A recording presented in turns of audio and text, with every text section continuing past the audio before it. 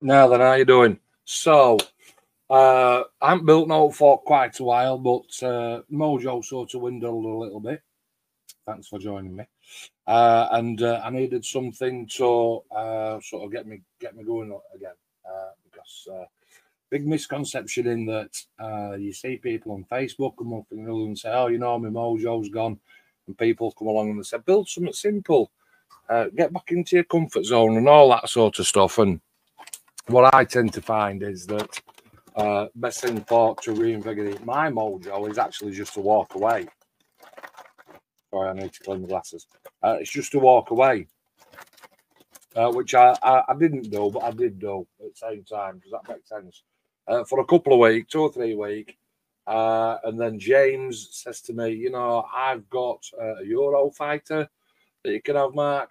I'll send you that up, mate, and have a bash at that if you want." So I did. I've built this one before, and I will put a couple of pictures up. The last one that I did was the Seek and Destroy scheme, which was an all grey bird, 50 Shades of Grey, if you remember. If you've watched that video, that's 2 years on. And if I remember, I will put the link in the description down at the bottom. So he sent me the same kit up, and Sean at SGS Models got me the Blackjack decal pack from Extra Decal, and I thought, yeah, you know, why not? Let's have a go. I do like to build a fast jet, as you know, tornadoes and A-10s and all that kind of thing. And having built the kit before, yeah, let's have a bash. So first thing we're going to do, I think this video is going to come in 1, 2, 3, maybe 4 parts. First of all, we're going to build it. Okay, so building it then. Got my glasses back on now. Building it now then. Let me just have a same video literally as last time, and I had to watch it back over and over because it's sort of like just to remind myself of what it all entailed. Okay, so on my screen you can see that I've got the instruction book and a big wire and all sorts of things. I don't like that view. Do we like that view? Let's get this view back on. Let's get this view back on. Okay. So as I fly through instructions, left myself plenty of space up here. Hopefully you can hear me all right. Okay. So Revell 1 in 48 Eurofighter. It does come as the Baron Spirit kit and the Extra Decal Blackjack decal. That's a separate pack. So first flash a picture up then. So we're going to start off with seats. 1, 2, 3, 4 parts. Lots of colour call-outs there. And lots of fiddly bits as well. Section 1. Stage 2 is putting your bang handle on, no problem. Stage 3. So stage 3, straight away, if I do remember, obviously your seat drops in. It gives you a colour call out for what you want to do. But the decal pack, the raised detail is such that if you want to put the decals on that are supplied with the kit, you've got to sand that raised detail off because even the strongest setting solution will not pull it down. Okay. As far as the decals go for the office, they're a little bit bland, and I'm pretty sure that you can get aftermarket. Step 4. Putting your heads up and your console in at the front. Stage 5. Little grommet, as said before, right at the front for your canards. Step 6 is opposite that. And don't forget to put them in, otherwise you've got wobbly canards. Stage 7, there's a little piece right at the back, B18. And 30 grams of weight at the front if you want to have it wheels down. Step 8. Undercarriage housing and everything, landing gear housing, all that comes together quite nicely.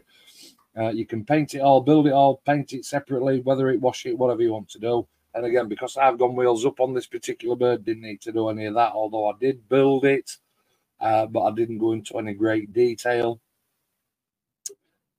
Stage 9 is intakes, and again on the previous video I did have a moan and a groan that piece H26A He's supposed to be the blades on the inside that suck all the air in, and they're just so utterly bland. It's unbelievable. It's if you can, in fact, if I remember, when I put the instructions on, if I can remember the sequence in which I'm doing it, I will try and make some of these pictures a little bit bigger. Step 10 didn't matter to me because obviously, being the blackjack scheme, it's armorless. It ain't got no missiles on it, right? So didn't need to drill holes out for that. Step 11 made me send chuckle. Step 11, putting that undercarriage housing in, and your front end as well.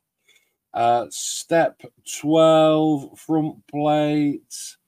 A few little side bits there just to put the count up, and the nose on. And again, don't forget to add some weight if you're going wheels down. Step 13 is putting your front bits on the wing piece. Step 14, upper wings and some kind of vortex things on under the wing now. So I'm going to stop you right there because obviously you've tuned into this one to see the blackjack build. Okay, so let's stop there. Pause. We have to pause. So step 15, yeah, you can put them together. Yeah, you can paint them, I suppose, for want of a better word, because the actual decal itself does not go over that detail. It's actually cut out for it. More on that later on.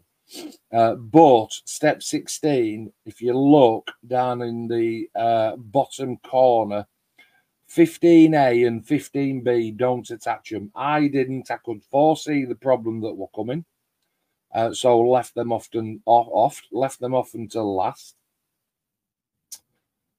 And you'll thank me for that one. Step 17, the little actuators for the air intakes, which is B58 and B59. Don't put them on yet either.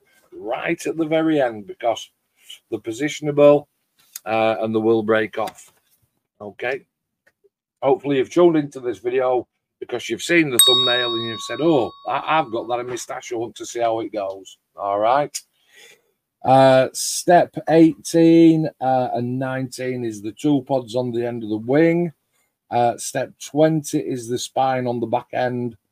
And let me just have a look. And behind the cockpit as well, it's some kind of electrical system on there. Step 21 is putting your cans onto your burners. And again, a very, very simple affair. Too simple, in my opinion. Step 22, then right through to undercarriage. Exactly what I said on the last video. I can't possibly comment because I've gone wheels up. I can come back into step 31 because if you look at step 31, you've got your undercarriage doors. Now, I said last time when you come to put these on, because of the funny shape that it is, it doesn't exactly conform. And when you're trying to press a little part in, the other end sort of pops up. And the way that I got around that was to put some blue tack inside there, enough to be able to press that on so that I could touch, put a touch of glue down one side, knowing that if I held the other side long enough, it would conform. And same for step 32, it's exactly the same on the other end. So blue tack in the undercarriage housing. There was a little bit of shaving and scraping to do to make that fit. And again, I will come back to that because ultimately, with this being a black coloured aircraft, a little bit of disappointment there. 33, putting your cans in, you don't need to do that yet because there's nothing restricting those going in a little bit later on. And part 78B and 51B, you can leave them off as well because they've got snap off written all over them. Step 34 Step 34 is your air brake. And again, on the last video, I said that I'd watched videos myself previously, and there was quite a lot of meat to take out from underneath that air brake to make it fit if you're going to go for air brake closed, which I did on this particular bird again. So yet again, loads and loads of filing and sanding to get that to fit flush. 35, that is for canopy open or closed. No great drama there. The canopy, actually, at one point, I did think whether it were going to be touch and go, whether the two sections would meet and fit. But I did sort of manage to get that sorted.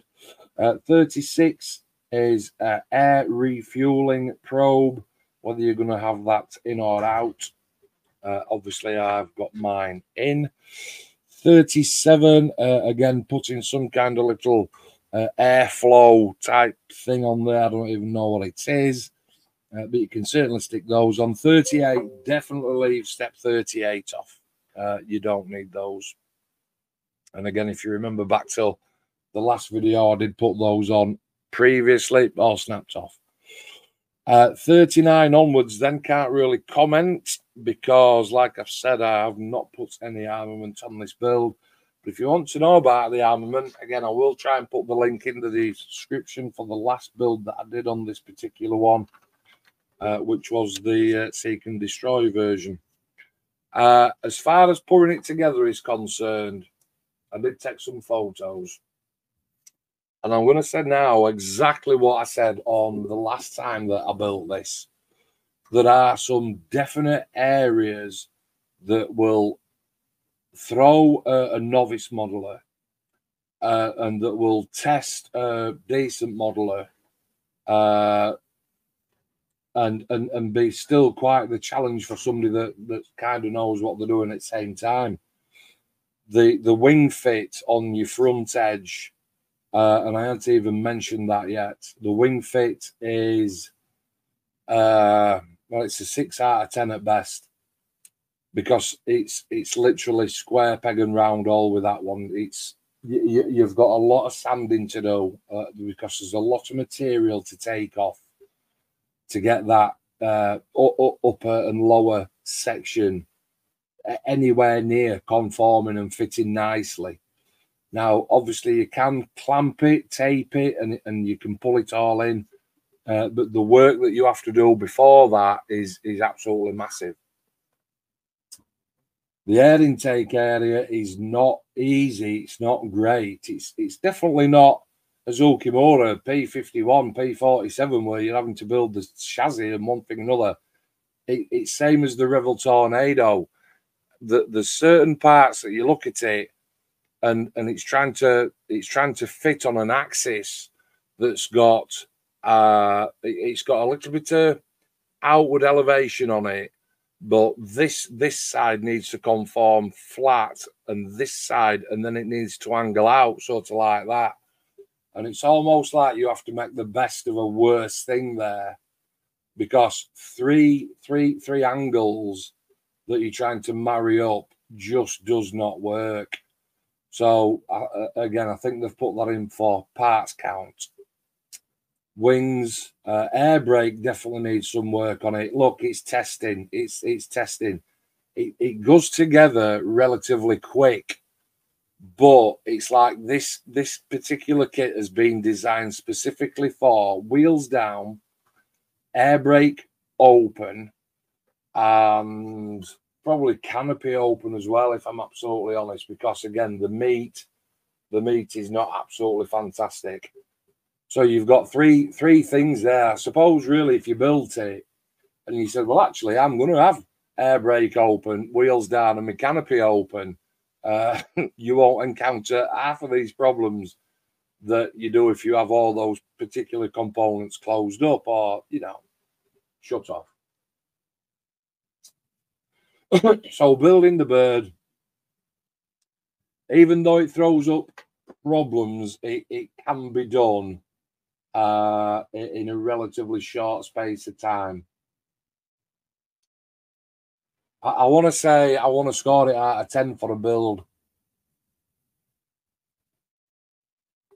for ease of build and for fit and flash and ejector pin marks and having to sand stuff and, you know, scoring it out of 10, 10 obviously being perfect, 1 being absolutely just throw it in the bin. Well, it's neither either. It's not 1 or 10. So let's cut it down to the middle. Is it 5? Is it any worse than a 5, or is it better than a 5? Or is it a 5? 5 out of 10. A 5 out of 10 where you are encountering problems that are, and again, you know, the more sort of like, those kind of problems. Oh, for fuck's sake, those kind of problems. Getting stuff in a pre-build review and saying, oh, this piece looks nice and this looks great, da-da-da. You'll try and put them 2 pieces together that just don't want to work.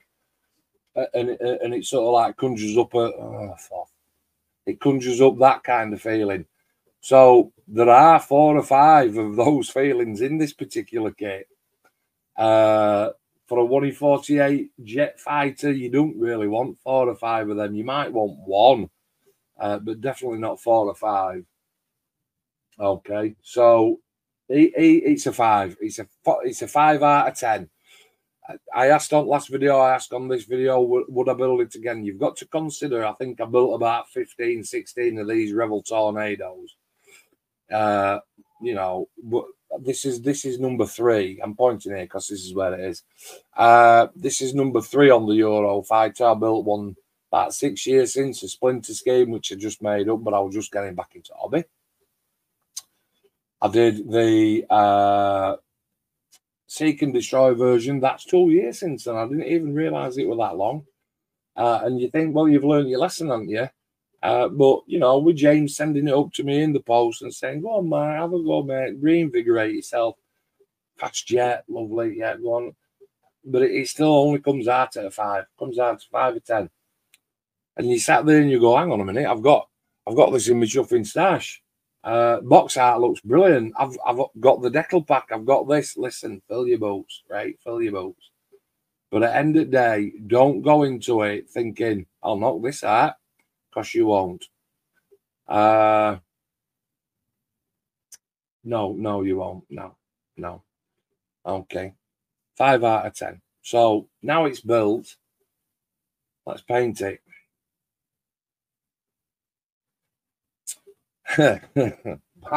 back on, paint it. Let's paint it, for God's sake. Blackjack bird is obviously black, right? And there are certain things with black paint that are crucial to know when you are building a plastic model kit. Okay. And ultimately, that comes down to how good the parts are at fitting and how much work is required to do the sanding and flush fitting. Because if you've got 2 ill-fitting parts and you need to do a little bit of sanding, let me tell you, black paint shows every single scuff mark that you can imagine on the kit. Okay, so where you are, oh, that's not quite right, I'll just give that a little bit of a sand, which ordinarily you would do. But on a black painted bird, all those tiny little scuffs show up. How do you get around that? So again, it comes down to chuffing hell, I've got this kit in my stack. Right, listen. Number 1, when you're building it, try and make the part. I know this is going to sound really stupid, right? But try and make the parts as good fitting as you possibly can. Well, I do that anyway, Mark. It's not like I just like go, yeah. You know, I do a bit more than that. Yeah, well, I do. I've turned some pretty good work out, right? That's not what I'm saying. I'm saying that try and get them to fit as good as you can, because for simple reason being, as soon as you introduce a sanding stick, and I'm talking, I started at 800 grit, went to 1,000, went to 2,000, 3,000, 5,000 and 7,000, which you normally retain for sanding canopies, which I had to do again on this. And even once I'd sort of, I'm talking about polishing sticks now. When you're polishing plastic, like the undercarriage area, trying to get scratches out, and they won't come out even with a polishing stick. And for want of a better word, I'm not going to start introducing Tamiya polishing compound to goddamn plastic to take scuffs out. So be careful, be careful. Okay. So primed it in painting. Let's talk about the paint job. So I primed it in black. I actually primed it in Mr. Surfacer. Primed it in Mr. Surfacer. And I used the Aqueous Black Surfacer, which is that one. Primed it in that. Oh, Mark, put that back up. I didn't see it, mate. Where the chuffing hell did you get that from? That's what I got. I'll hold it there for you for a second. Okay.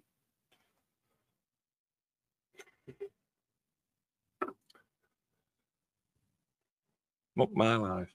I primed it in that. And then I painted it in MRP black. Sorry for noise. I've just got primer all over my chuffing tongue. Not prepared, am I? Painted it in MRP black, which was MRP 005.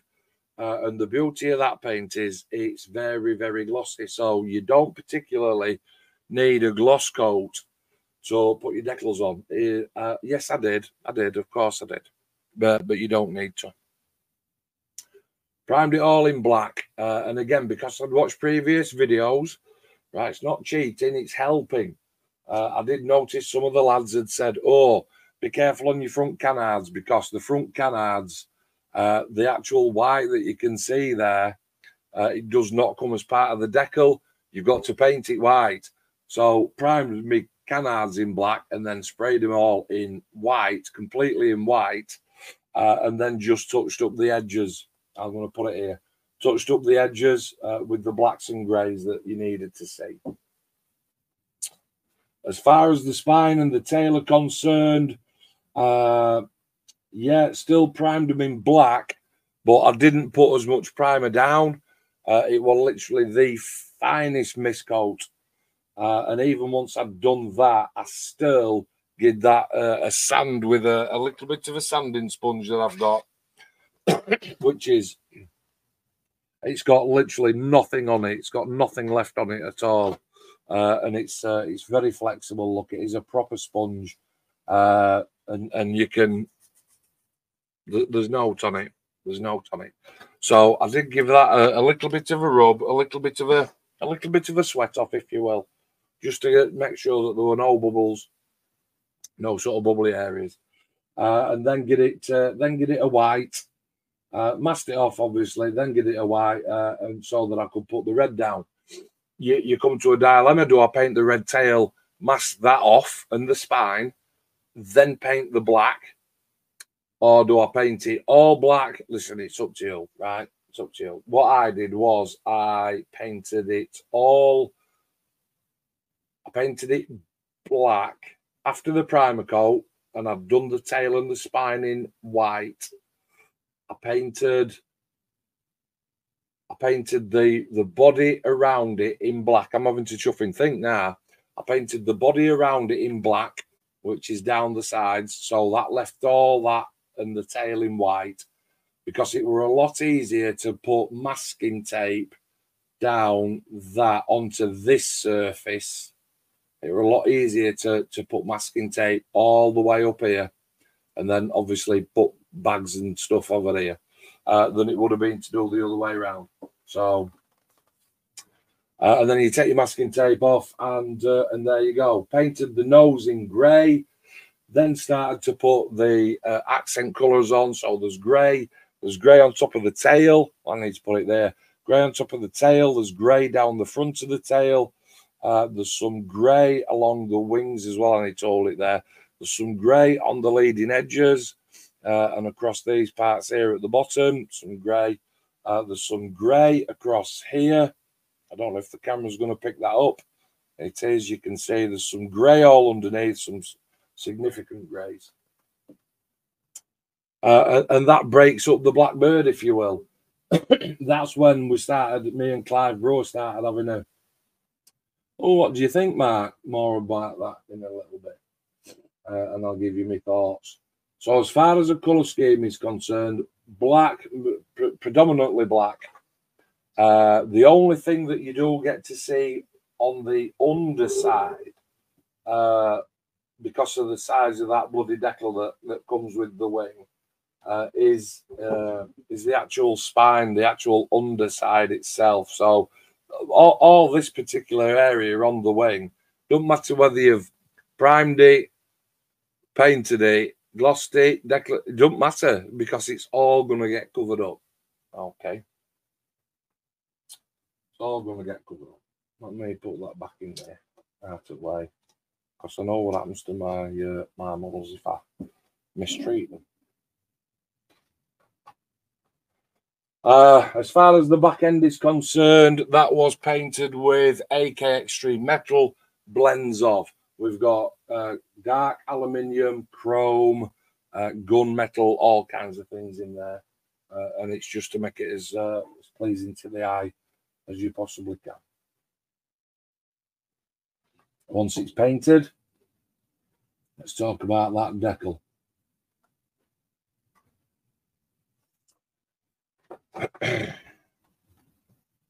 Welcome to your house of pain. I posted on Facebook. I do post quite a lot on Facebook, Instagram, and chuffing TikTok. And I was chatting with James the other night, and I said, I've literally, you know, passed. I was so infuriated with this. I said, pass me my pen of rage, because I'm absolutely going to slam dunk this kit all over.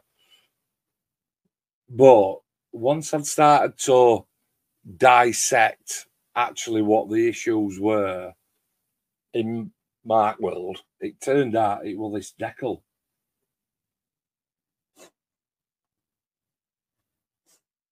Look at me, I'm having to take a breather. Right. This. So get that in your mind. Okay. So all that, obviously you've got all the red. Now, all that part there across the tail, let me just bring that in here a little bit more. That's one decal. Now, you do only get what you can see there. You can see right up at top, the white and the blue, like an eagle's beak. And then you do get the white, blue, white, red circle underneath. And it does come as one decal. Okay, how did that go on? And my solution of choice is Sol and Set. Set and Sol. Sorry, everybody gets that wrong way around. How did it go on? I'm not saying that Revell decals are thick. Well, not Revell decals, either. They're extra decals. I did have to bathe it. I did have to bathe it a lot for that to conform. And then you've got all your little bits on the side, you know, your squadron insignia and your serial number and one thing and another. They all went down absolutely fine. It's just that it's the big ones. So both sides all right. As far as the canard decals are concerned, because again, you watch my video, you'll watch somebody else's video. The canards, the decals, the two videos that I'd watched, people were saying, oh, the decals are too big, right? So I cut mine out, as trimmed them with my steel ruler on my cutting mat, trimmed them absolutely perfectly. So small, so small.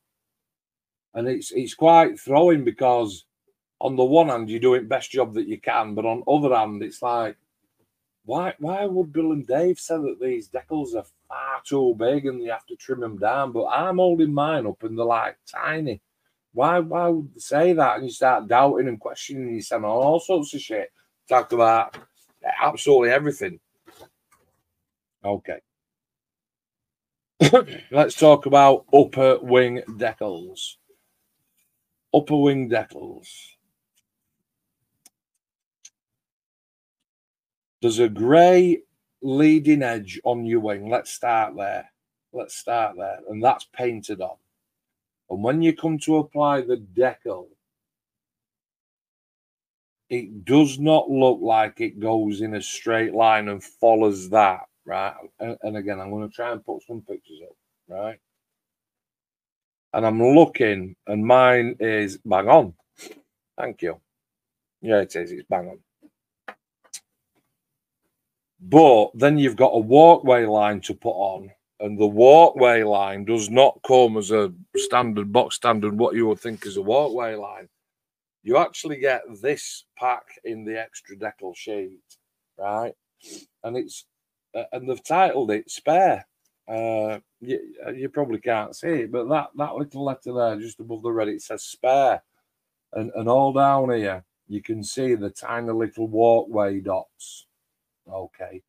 Now, if you've tried to apply a long decal in the past, you know, you cut it out individually as a strip, you put it into your water, which straight away means that you need a tub that's long enough, because if you cut it out and sort of like dip it in and it starts to twist and conform, if you don't pull that decal out on time, if you don't pull that decal out on time, that decal will come to the top of water. We've all seen it. And before you know it, when you get your tweezers in and try and pull that out, 99% of the time you've lost that decal because it's twisted, it's gone up over itself and all sorts of shit. And it's same with the application. When I absolutely bathe my wing in Sol, the blue one. And you always know when you've got a good gloss coat on your bird, because when you dip your paintbrush into the blue one, and put it on, it's like it disappears. It's like, I'm sure I've just put half a bottle of set on here and there's absolutely nothing there. That's when you know you've got a good gloss coat. So yeah, these are grey and I had to use the white ones. I'm going to offer it back up. I don't want to drop it off. And I'm hoping, if you're watching it on your telly, you'd probably see them anyway, but maybe not on your phone. I'm hoping that you can see. Let me just have a look on my big screen. You can see the walkway. Where's my finger? And it goes across there, and then it comes down here. But you can see it actually crossing the blue line to the end, across the top to the wing, round that funny shape, which you have to do on both sides, and then you send it back up. And again, the walkway decals are not, this is number 12, this is number 8. It's just 5 or 6 of these straight lines of straight walk decals, and you've got to cut a strip out, bearing in mind that's like 1.5 millimeters wide now. Then you've got to offer it up dry, come across, put a little mark, pencil, thumb, nail, pen, whatever, and you've got to be quite methodical on what you're doing there, otherwise you're going to bollocks that up. So them walkway decals, not easy.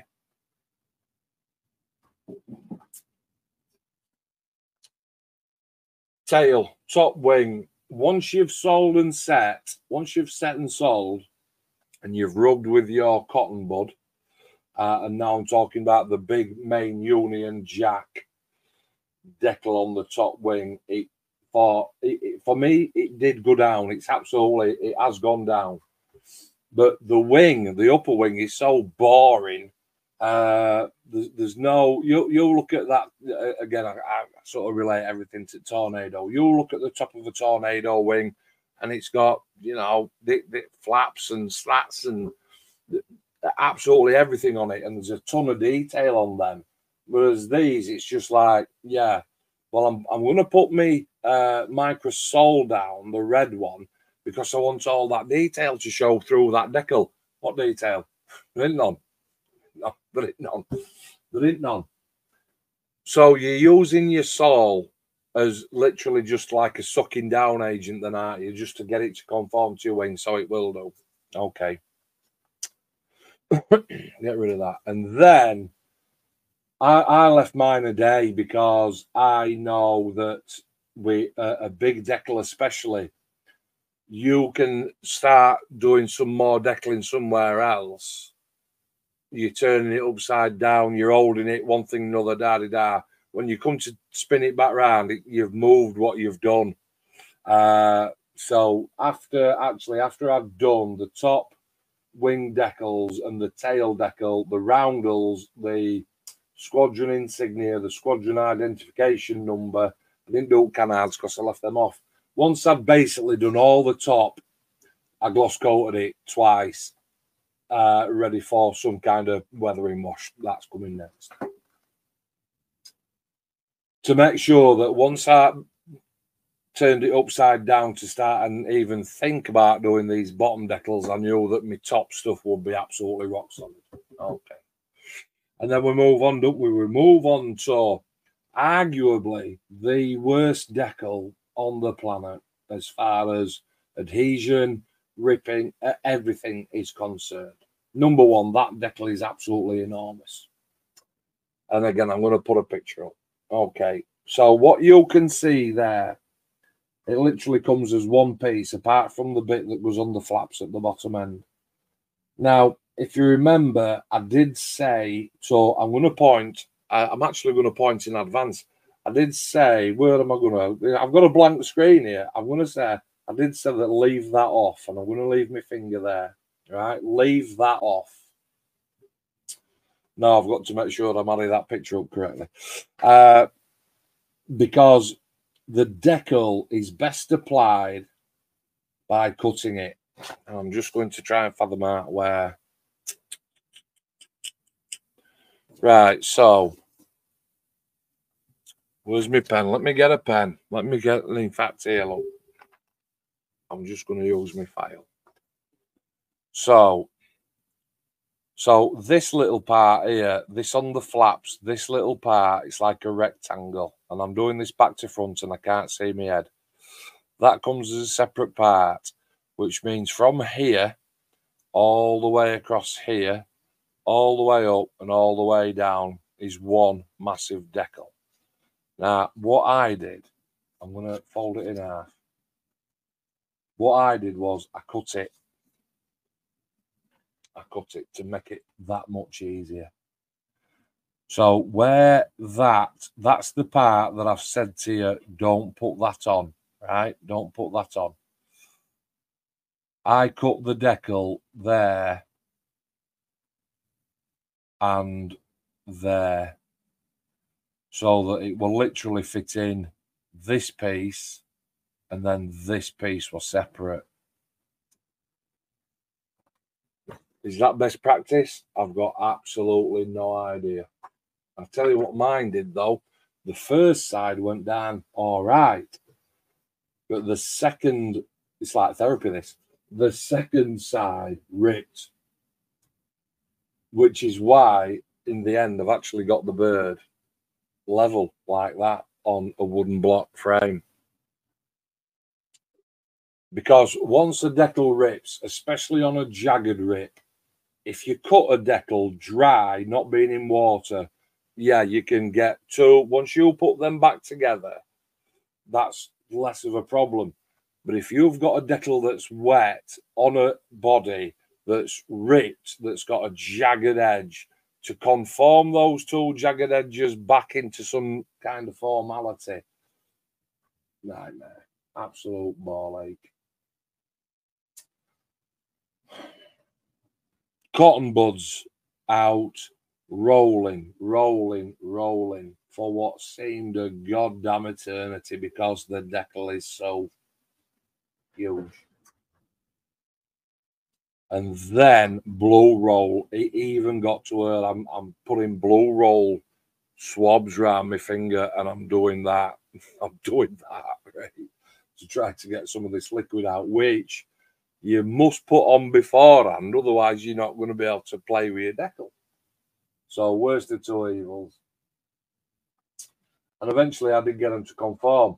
But they're absolutely shocking, the decals themselves. Near mine scoring Kitty 5 out of 10. That decal pack, that's a nightmare. Get ready for that. Joe Fidel, Mark, I've got this kit in my stash and I've got them decals in my stash.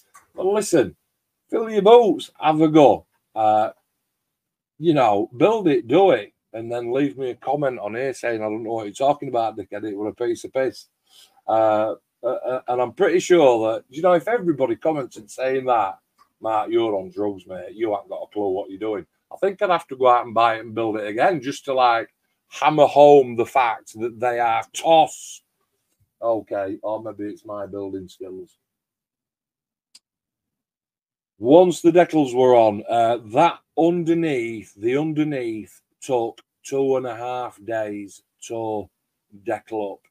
And that's from first adhesion, measuring up, cutting, rolling, blue rolling, microsol, the red one, to get it to suck down over and over. Then try to sort the rips out that just kept happening all the time.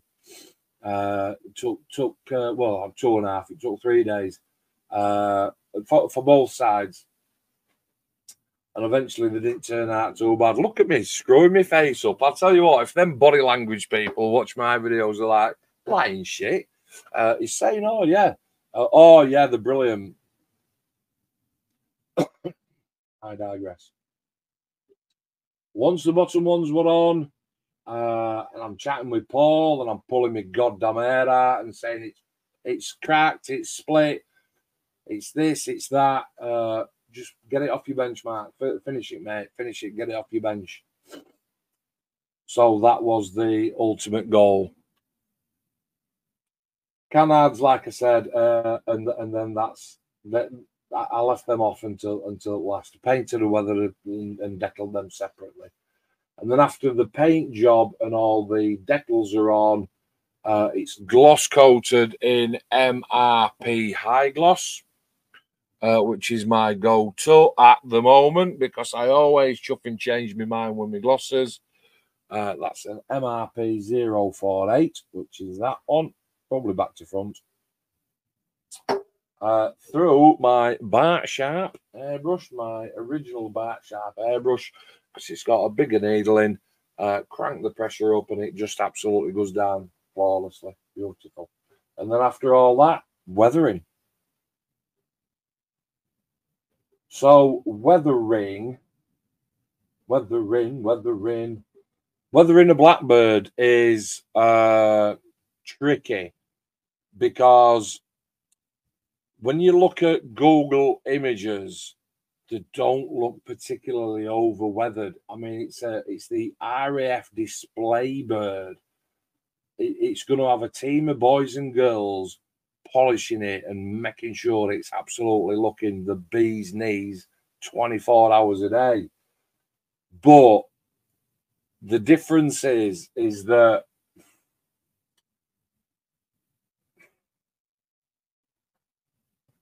if you make a scale model, this is just my opinion. If you make a scale model look brand new, it looks very toyish. So you've got to put a little bit of variation in your colours. I'm not saying that you have to go to town, but you do have to put a little bit in. So it has got some panel lines, and I was a bit dubious. And you know, what shall I use? I have actually got some flory grey, so I'll put a bit of that into recesses. Left it, looked at it a bit. Oh, I thought, chuffing, now that looks a bit aggressive. Does that? It's too much. So wiped that off and went in with, I've got another grey panel liner, but it's a bit darker. Trying to make it look something like, and I think in the end, I made some grey wash up with some oil paint and actually went with that and then used the oil paint as a foundation as well for some stippling on some different colours. Pictures up now. The underneath was weathered. I did do the fuel tank because you do see that on this particular bird. But I'm going to pause then even longer. I did do the underneath, but because if you remember, I had the last one up, sort of like that, and I wanted to do the same for this one, but I can't because underneath is just so shit. So that's why it's across level. It's not going to win any trophies in this one. And the self-satisfaction on it, on the one hand, I'm thoroughly disappointed. It's killed my mojo, completely dead.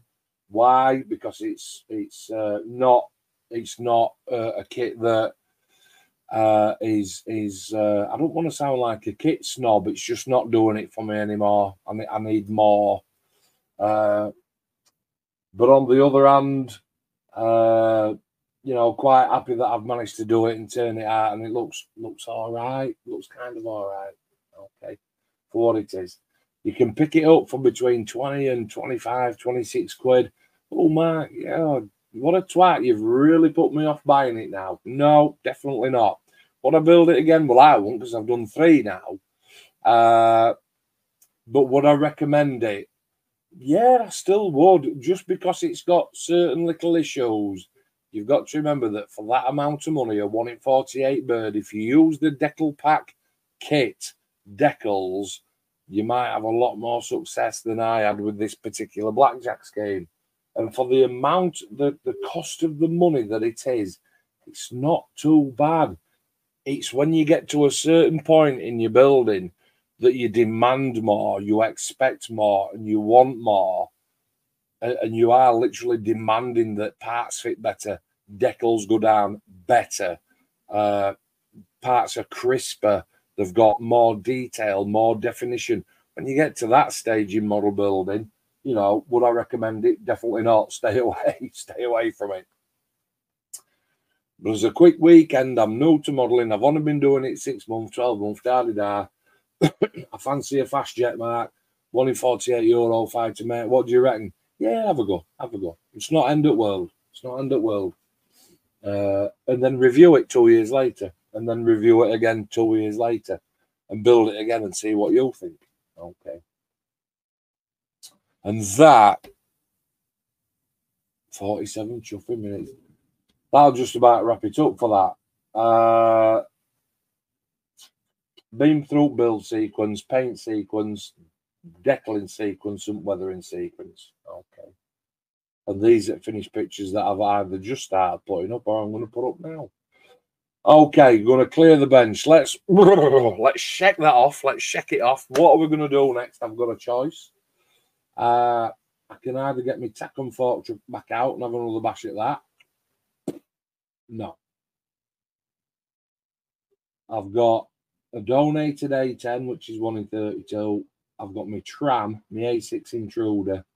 But the one that I think I'm going to go for, and I said it earlier, is my MAS torpedo attack boat from Italy. Because I've got one, James has got one, and Paul's got one. Okay, so that's what's coming up next. The boat. Let's have a bash at a boat. Okay. I've done buses, bikes, jets, props. Let me have a go at a boat. Only thing I haven't done yet, well, I have done a car, but get back to that. Live streaming tonight, unless you're watching this on a later day, and then I'm not live streaming tonight. But if you're watching it now, live stream tonight, hopefully with me and Paul and James, and we're going to be talking about our workspaces, and we want some hints and tips because Paul has moved house, which means he's got a brand new shed, and he wants all our help and hints and tips on how to lay it out all right and make things, you know, different. Maybe how you do it is different to how I do it, etc., etc.